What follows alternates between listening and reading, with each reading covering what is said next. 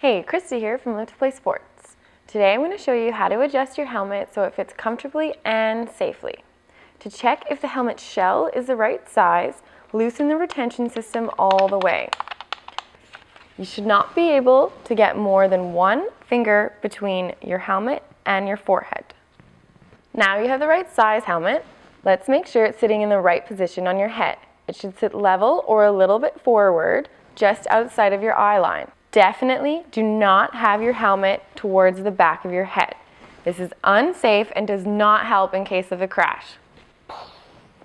Once your helmet is in place, tighten the retention system so it feels snug. You should be able to shake your head and the helmet move with you, not flop around. Next, tighten your chin strap. It is best if you can fit no more than 2 fingers between your chin and the straps. If they're too loose, your helmet can come flying off in a crash.